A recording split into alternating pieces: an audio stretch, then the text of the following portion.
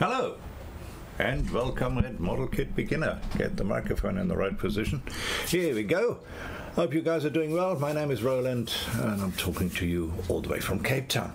Today we have a look at a kit which I wanted to have for a very long time. And I finally took the plunge, and yes, it is the Fiat Abarth 695SS Assetto Corsa. It just sounds so good. It just means it's the Corsa edition, and it is this one. It's a Fiat 500 in 1:12. Now, any other kind of 1:12 is huge. Fiat 500, once it's built, around about 25 centimeters, which is still a fair size. 18 centimeters normally, the normal, American 125 kit. But yeah, it is somewhat different.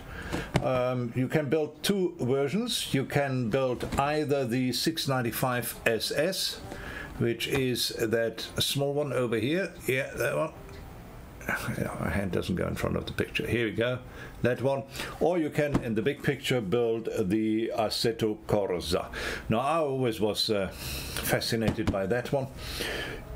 I like the bulging fenders. I like the open hood at the back.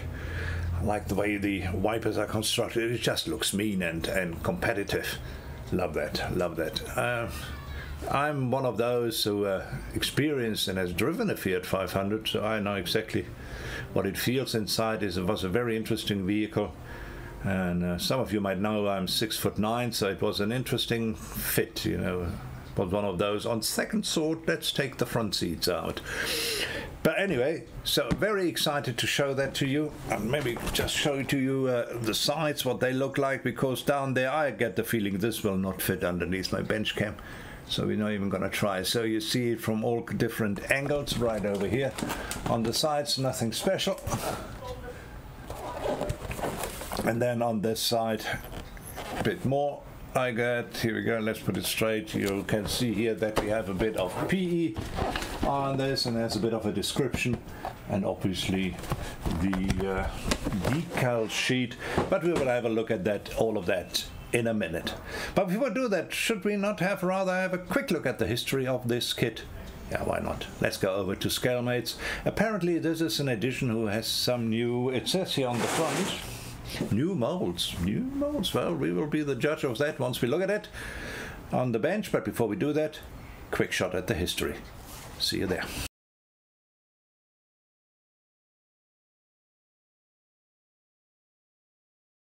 Right, and here we are down there at Scalemates having a look at the box which I just showed you. Very nice.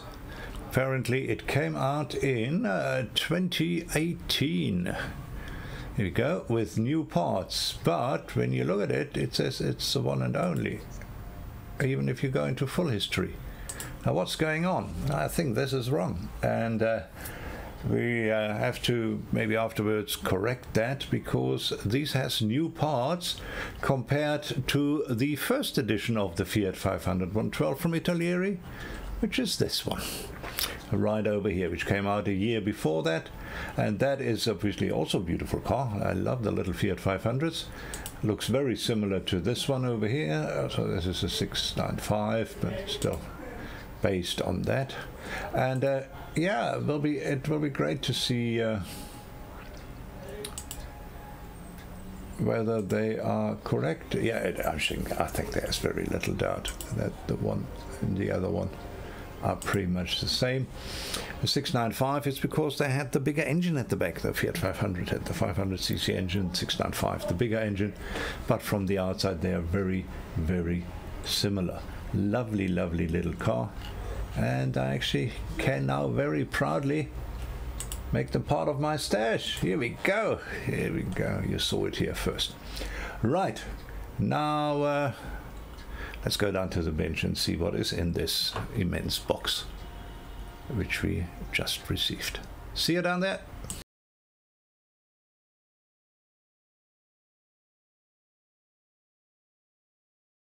Right, and here we are.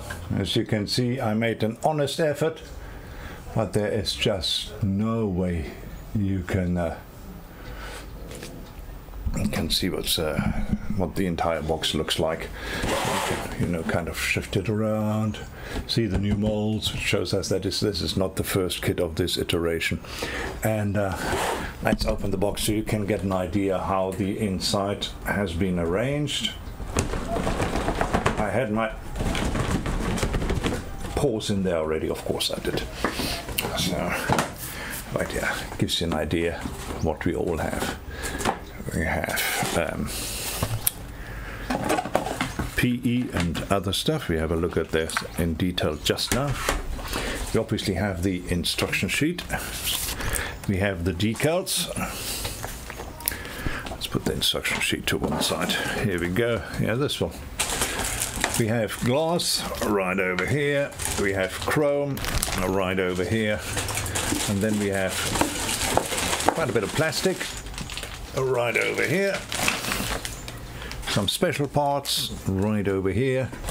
We have the body nicely and neatly, separately, protectively packed right over there. Let's put that to that side. And we have a whole bag full of tires, and we have a bit of a weave right over here as well. Have a look at that all just now. Hey! In the meantime, we put the box to one side. And we start with the instruction sheet, and why should we not? Now I'm wondering, should we have a quick look what that looks like here? If it is the same instruction sheet, maybe it's easier for you to see it as a PDF online. It probably is. Yeah, I will do that. But I can show you what it looks like. It's a booklet. Very nice. I love booklets. Here we go. So you can just open it up and then you go through everything. Here you go. But I'll share my other screen and we can have a look at it online. This probably makes more sense. So let's put that on and put that off. Let's transition this. And we shift this a little bit more to this side.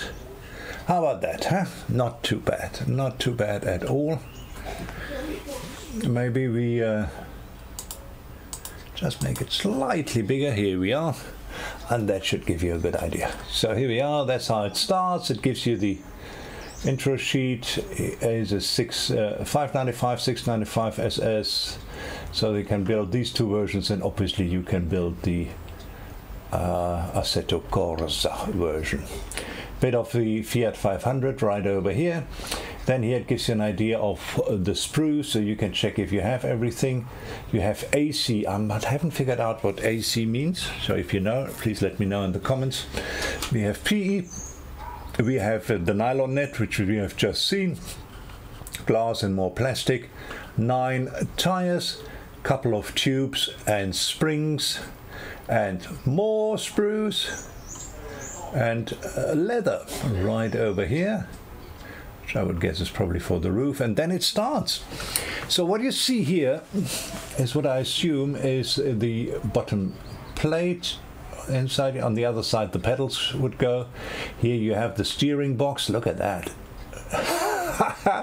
I love that construction of that steering box. That's already how it starts. That's pretty cool.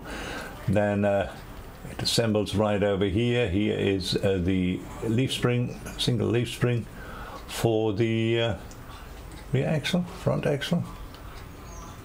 Looks like it's a front axle. Right. And then yeah, steering mechanism right over here. Then here you can assemble the suspension. The suspension gets assembled.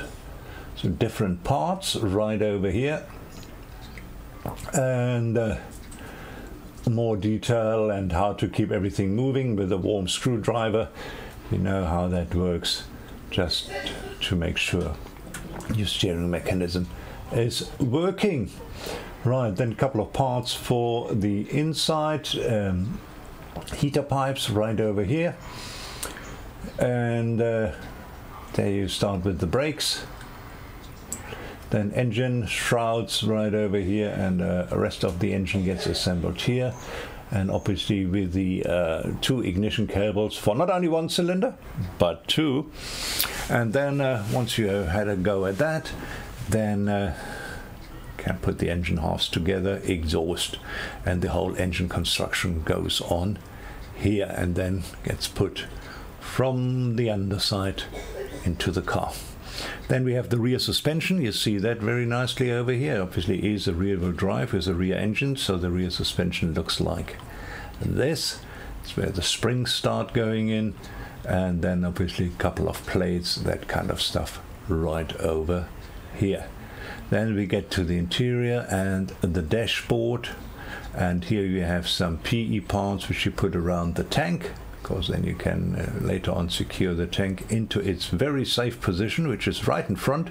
So when you are in an accident and it starts burning inside of the cabin, the fluid of the petrol will then fall safely onto you and extinguish the fire. Safety first. Right, then we have a gear lever, and this is choke and starter. This is what these two levers are. They go into here, and one side is the choke, the other side is the starter. You don't start it with the key, you just put the key in and turn it for ignition, and then these are the two levers you started with. Handbrake right over here. And then only for the 695SS the interior gets done slightly different. Then here we have the Corsa seats right over here. Next page is the 695SS seats, which are basically the normal seats as I know them in the Fiat 500, red with white piping. Then gives you a little bit more what you have to do. If you do the Assetto Corsa, you have to cut out a little bit of the body right over here, otherwise your wheels are not going to turn. And need to do that front and back. If you do the 695SS, you don't have to do it. And here it tells you how the construction of the doors will be done. Obviously the doors should open afterwards. We hope they do. Right, then installation of the doors right over here, and installation of windows, sun shields and other interior stuff. Then here, if you build the Corsa, then obviously you have cut off these little part of the body, and then you will attach the extended fenders for the bigger tires. And once you've done that, you get your chassis and inside together, and then obviously you marriage the whole lot right over here. Then if you build the Corsa, you will have the engine lid permanently open. I'll show you in a minute what that looks like. So this is how they drive it. This is what they did, because it didn't fit in there. The engine was too big, it didn't fit in there. Right, and windows, the special wipers for the Assetto Corsa, and then obviously lids and roof right over here. It was a cloth roof, which is very, very interesting. Like the Beetle, like the old Beetles, they had the same thing. So here you can see the open engine bay again, and here the 695SS, slightly different construction. First of all, you have this handle part, which you don't have on the Corsa. It folds away. Then the lid opens up that way, as you can see right over here. And it also stays slightly open. You see it gets closed like that, or you can have it like in 5 centimeters open. I've seen them drive around like that as well. And there you also have a spare wheel, which you do not have with the Corsa. Wheel is too big, it doesn't fit in there. And obviously we're back to the lid.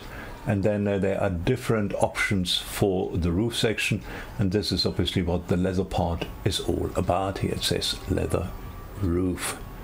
Right, you can fold it up halfway, or whatever. It makes a cool display. Probably need to get another one. And lights then over here, and this is the 695SS. And here it gives you a bit more ideas about the decals. There are no decals for the fenders for the Corsa, so you need to try to get that red pretty close to the red of the decals. Or do not decal and paint all the stripes, but this particular part obviously is also on a red decal, so I'm not quite sure how you're going to do that. We'll figure that out as we go. And then it gives you a very good view of the two options which you had. Obviously that was from the fine folks over at Italeri, and there it gives you a bit of a rundown what the finished model could possibly look like. So that's about it. Right, so I would say knife at the ready. And let's start opening up. Well, while we have this here laying around, just open that. You have seen it. Can go down a bit here. Here we go. You've seen that nylon goes over here, and obviously is to cover up some openings. Always nice to have that. Then let's do the decal sheet so we can pack it safely away, shall we? Yeah, so much stuff here. So much stuff. Right, here's the decal sheet right over here. Decals look good, don't look old, don't look yellow. You see that red, so you need that red also to get on the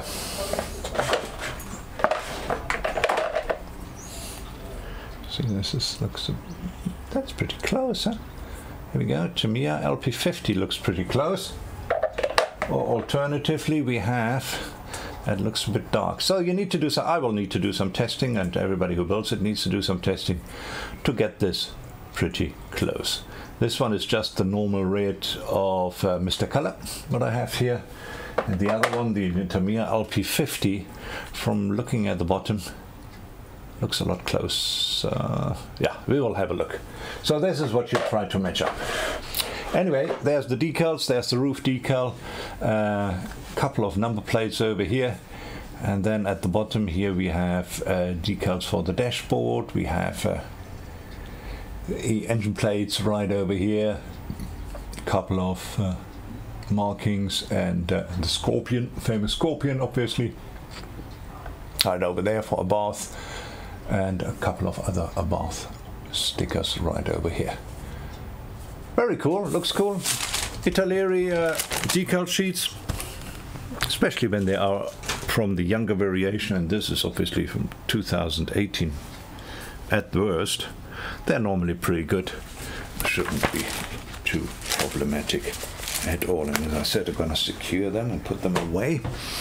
And then we have a quick look at, we have a pack here with some very nice accessories. Here we go. I'm not going to open this up because I will just lose stuff. And you can see there are quite a few springs in there. There's pipes in there. There's different size cables. There's transparent pipes in there. So it's a, and there's a bit of wire in here as well. So it's a bag of goodies, which you will use for mostly suspension and the engine. Right. Then we have the glass. Just another thing which I will not open up. Here you see it looks pretty good. I looked through it. It looks all right. Yeah, it looks fine. This one actually seems to be scratched a little bit. Are you kidding me? No, it wipes away. Okay, right. So the glass looks fine. You see side windows. Here's one half open. Back windows right over here. That is the front screen, rear screen, and then beautiful lights right over there. Here, the rear lights. I thought I'll show you that. Here we go. There you go. Right, that's the glass. Let's put that to one side. Put that in last, so I don't break the stuff. And then we can start. Oh no, let's have a look at this quickly, shall we? Here you go. This is this bridge, which is attached here. Here we go. It's quite a construction, that kit.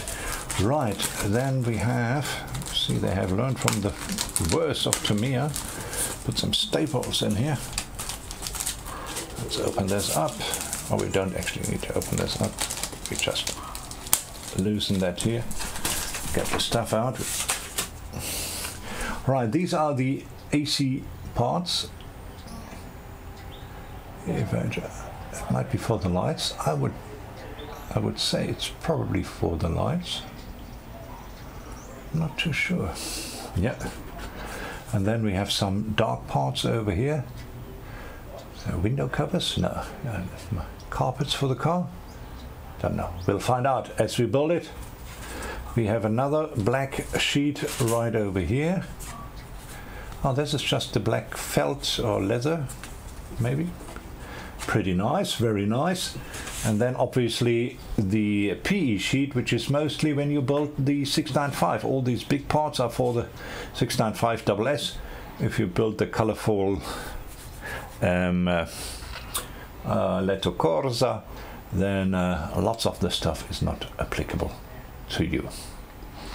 Right, so let's very carefully put that back again so that we don't hurt anything. Of course we don't want.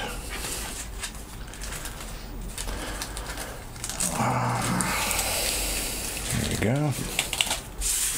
Mysterious AC parts. And let's put it in that way. Should be safer. Right, and done. Done. We can have a quick look at the tires. Of course, we will open them up. I'm not going to put them in the box. Here we go. Just put in a little hole here. Here we go. Right, we have two types of tires. We have the normal Fiat 500 tires right over here. So that would be when you do the 695SS. This would be your tires. It looks very good, nice and soft as well. Branded as a Cinturato. Here we go, Cinturato tires. And then for the Assetto Corsa, you have slightly thicker ones. Knobs here, which needs a bit of a cleanup. No branding on those. And these are the bigger ones for the Assetto Corsa model, if you decide to build that one. Of these ones we have 5, the smaller ones, because you get a spare wheel. This ones we have 4. Altogether 9 tires in the kit. Righty, get in there. Now, chrome. Oh yeah, there is some. Here we go. There's one chrome tree, and this is what it looks like. We're gonna have a quick look at that.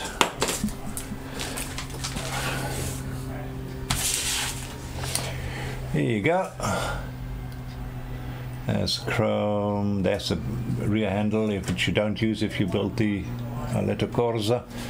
These are the wipers. These are, you see, 2 different types of wipers. Here are these normal wipers, and here are the wipers for the Assetto Corsa. A bit of trim, window. Oh, that's very nice. So you don't need to paint that chrome. Yeah, obviously touch up on these is problematic because it's a bigger scale, so you will see it a lot easier on the than on the 125 and 124s, where you maybe get away with something. This is a rear number plate. So yeah, we will see how that goes. The plating itself, nothing wrong with that. Looks fine to me.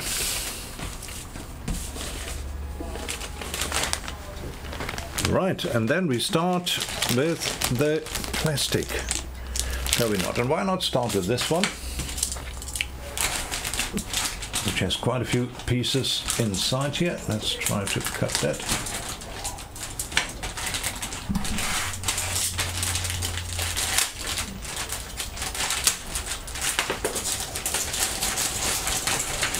Very tight, these plastic bags.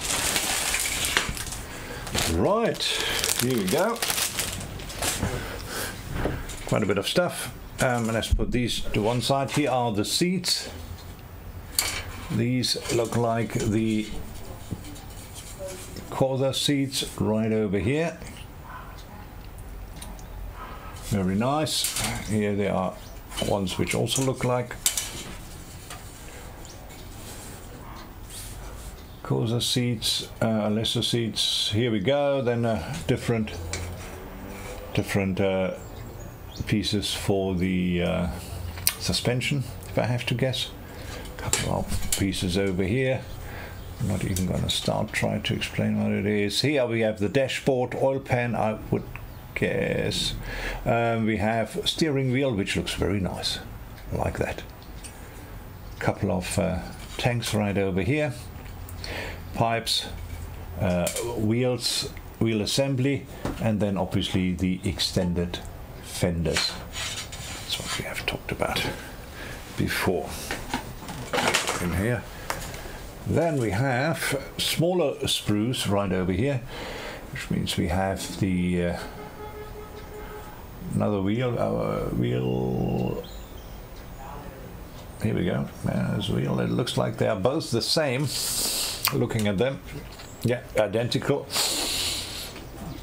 Wheels, drum brakes, and other smaller suspension part. Here is the steering mechanism, steering column. Very, very nice indeed. Now we have 2 steering mechanisms here. Always nice to have one spare. You never know what happens on a rally. Never know. Right, now we have another bag. Also huge, so we need to get up here so we can actually see what we're having here. Right, let's open this up again. There we go.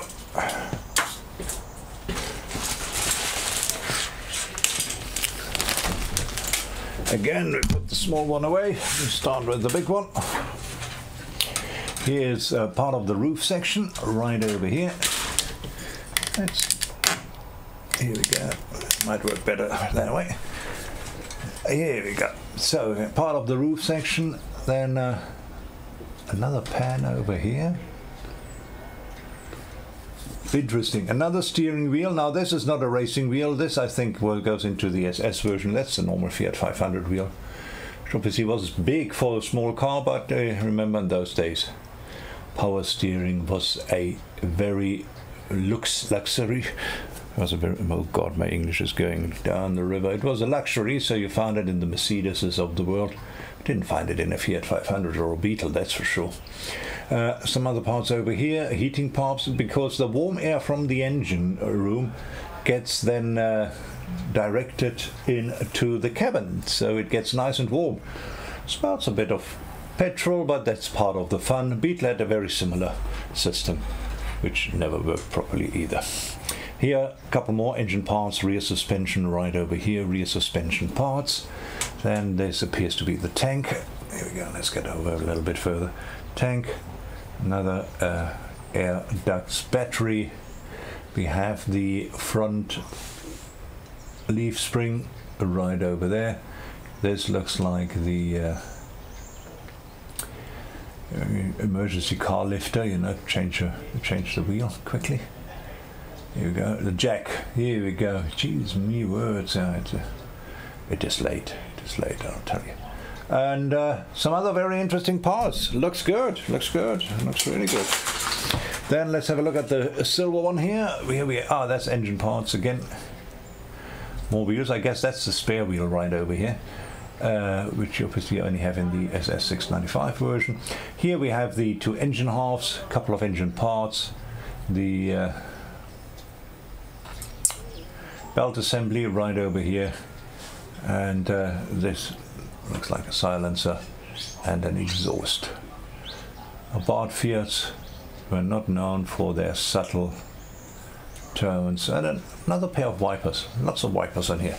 They're not known for their softness as far as the noise was concerned. Right, now we get to the body parts. Jeez, they really have put that in very tightly here. Holy.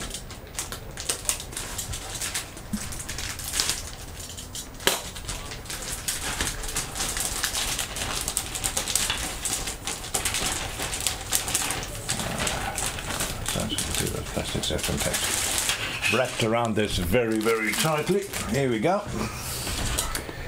Right, here we have body parts. We have front and rear parts inside. This also goes inside. Engine cover right over here. All molded in the white glistening plastic. The bonnet, the dashboard right over here, some other smaller parts, and obviously the doors. You can see them. Looks all very fine. There's a frame of some sort. around here. Not quite sure where it goes. Anyway, so as you can see, this is all see-through, as you would expect by a relatively modern 1 to 12 kit. And otherwise it looks fine, it looks good, no problems here. The last big one. And it is another big one.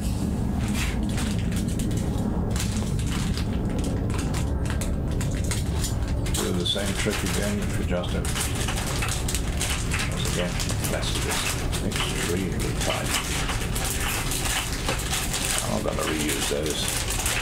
Use some bigger ones from myself. Here you go. Here we have the seats, and these are obviously not the competition seats which we have just seen. These are the seats for the 695. Right, very tempting, but nah, I'm not going to use them. Roof, I would assume, yeah, roof, and inside of the doors, inside of the back part of the that's actually the inside of the back part, that is the inside of the doors. We have the bench right over here, and then obviously the pan with the inside as it would be in the Assetto Corsa. And then should you decide to build the 695, then obviously you can use the PE parts to build yourself a different interior, as we have just seen. Always nice to have a bit of choice, isn't it? Right, now this can come on top, and the glass can come here. I'm packing here very carefully on the side. Now the body. Last but certainly not least, the iconic Fiat 500 body. Right, now let's have a look at this. So this is where they said you must cut on the inside. Now what do you cut on the inside? Do you cut here? They said on the line on the inside.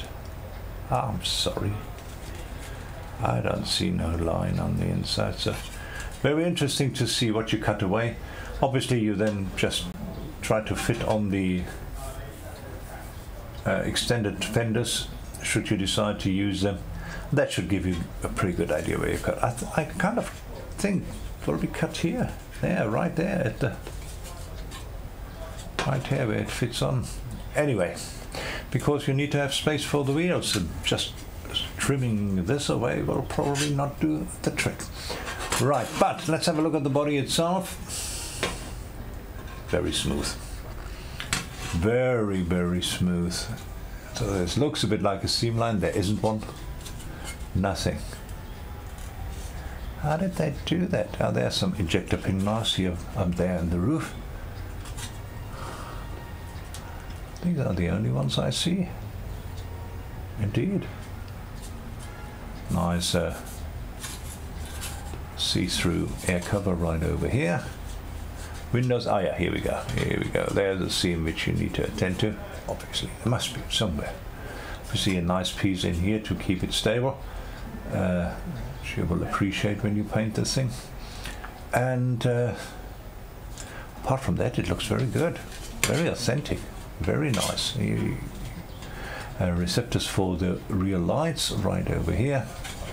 Ah, looks cool. Looks very cool. I love that. I think it looks fantastic. Very, very cool. But then I'm biased. Just know it. I'm biased. I'm still one of my dream kits is still that Fiat 500 kit from Tamiya in 1 to 24. Can't find it anywhere. They're not re-releasing it, nothing. It is just a shame. It is just a shame. I would love to have that one. Anyway, that's what was on the bench of the Fiat 500. Or as they say, the Fiat Abarth 695 Assetto Corsa or 695SS. So we will see which one we built. This might be my very first video build. Don't hold me to that, but that's the plan. That's the plan, that this will be my very first video build. I'll have to figure out what I do with cameras, to have a camera underneath and have it kind of permanent, so I don't need to break it up and down all the time. So I'm not quite sure what I'm going to do, but yeah, the plan is that this might be my first video build. But in the meantime, let's get back upstairs and have a quick conclusion and say goodbye. See you there.